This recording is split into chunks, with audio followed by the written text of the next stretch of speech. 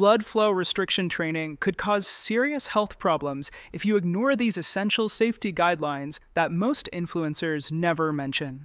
You might assume this technique is perfectly safe because it uses light weights, but incorrect band placement or excessive pressure can lead to nerve damage, blood clots, or even rhabdomyolysis if you're not careful.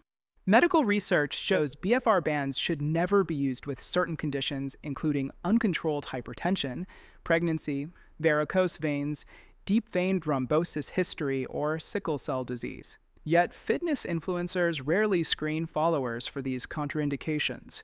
The proper approach includes keeping sessions under 20 minutes, never falling asleep with bands on, starting with lower pressures around 40% occlusion, and gradually working up to higher pressures as your body adapts. Subscribe for the final video where I'll share the shocking before and after results from 6 weeks of BFR training compared to traditional lifting.